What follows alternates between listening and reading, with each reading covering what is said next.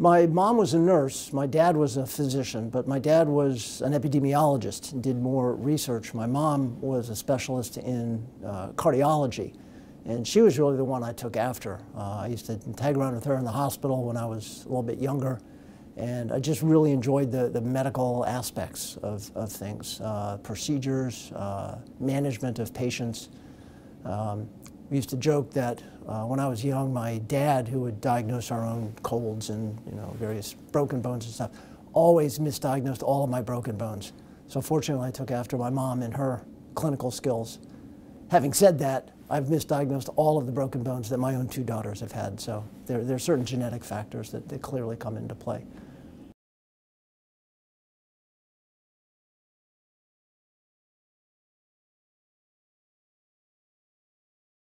I was a third-year medical student and really had no interest, no background in ophthalmology at all. And I did a one-week rotation, one of our mandatory rotations.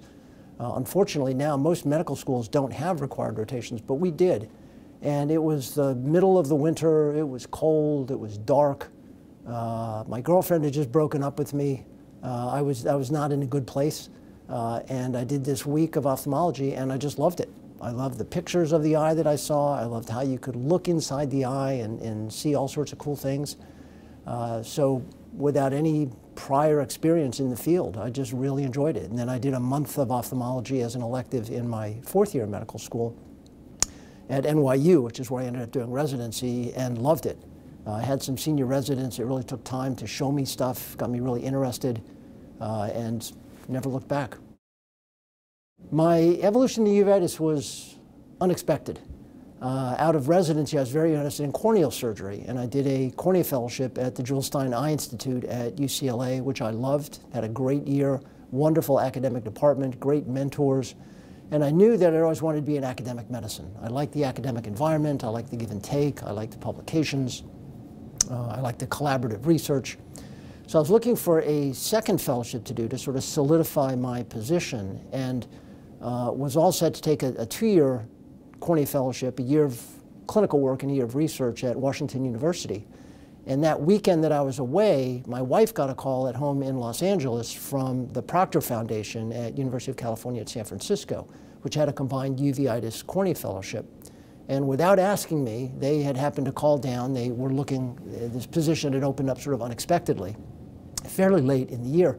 And they had called around to see if some people might be interested. I was not there, of course. I was in St. Louis. My wife answered the phone, talked to them for about 30 seconds, and said, he'll take it. So I came back from St. Louis, and my wife said, we're moving to San Francisco.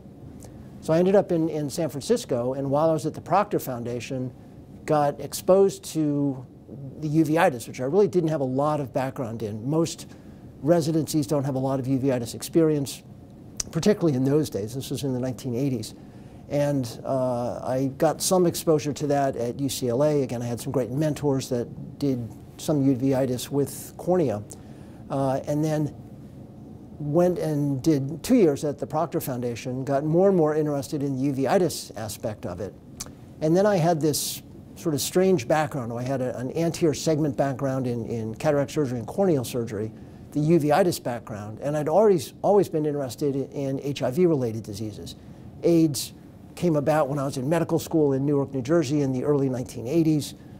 When I was a resident at NYU, CMV retinitis, the most common ocular opportunistic infection in patients with AIDS, was becoming more and more prevalent. There was no treatment at that time, and I'd always had an interest in infectious disease.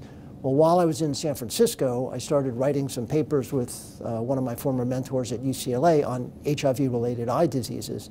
And as it turned out, there was a position that opened up at the Wilmer Eye Institute at Johns Hopkins, where the director there had just become the head of a multi-center trial called the Studies of Ocular Complications of AIDS, or SOCA. And he was looking for someone who had this sort of strange skill set of, obviously, uveitis background, because he ran the uveitis division, of experience with HIV-related eye diseases, and then experience in cataract surgery, because he didn't do a whole lot of cataract surgery, and cataract surgery is pretty common in patients with uveitis.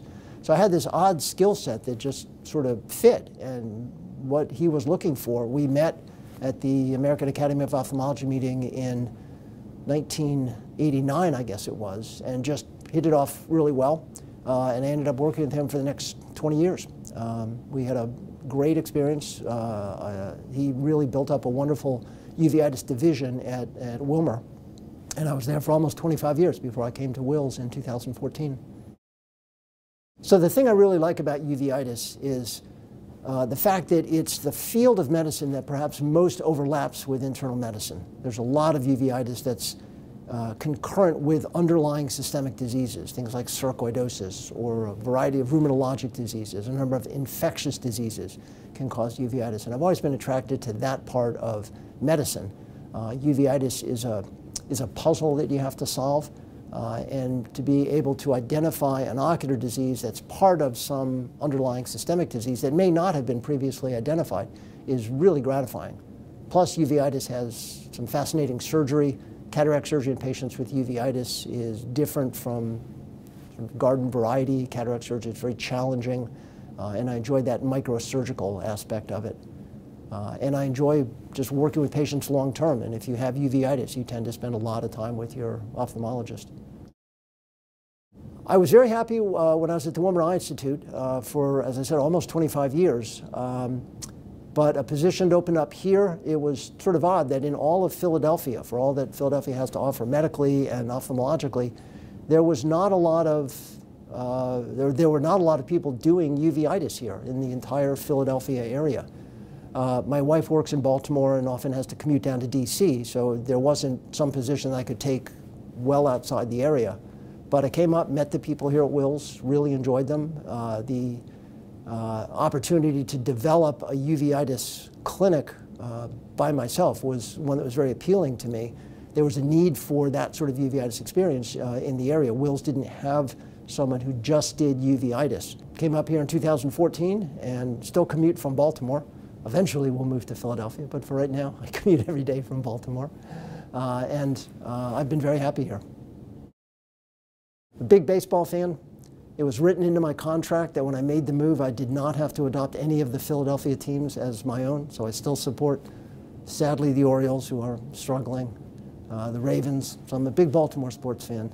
Haven't quite yet adopted the Philadelphia teams.